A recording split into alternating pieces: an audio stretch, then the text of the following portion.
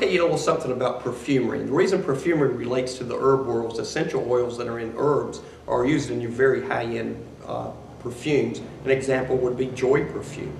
It's one of the most expensive perfumes in the world. But where perfumery came from was years ago, and I've told before about how people didn't take baths, they didn't wash their clothes, and so on and so forth. Well, it became quite a contest when you were trying to talk to somebody that was not very clean, and had been that way for 10, 11 months. So you used to see the queen. You would see little pictures of like the queen walking with like an apple or an orange, and she would have cloves in it and some cinnamon and some nutmeg on it. And as she would walk, she would have it in front of her as she talked to her class that she ruled, the peasants. What she was really doing is because the smell of the peasants was so bad, because they hadn't had baths and did not keep their clothes clean, she would keep this under her nose, and it was a source of perfumery.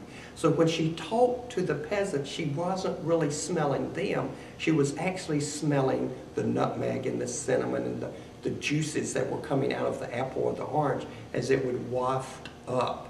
And that way it was easier for her to talk to more people.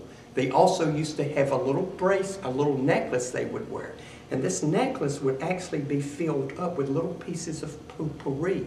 So when you'd see the queen or the knights talking to the people, a lot of times they would be pressing these things. What they were really doing is cracking the potpourri. So the essential oils came out and the fragrance would waft up again. That's the history of perfumery. It's not like it's used today with us. It was used because it was essential back during the medieval times. There is a place where you can go, learn something new and always stop to say hello.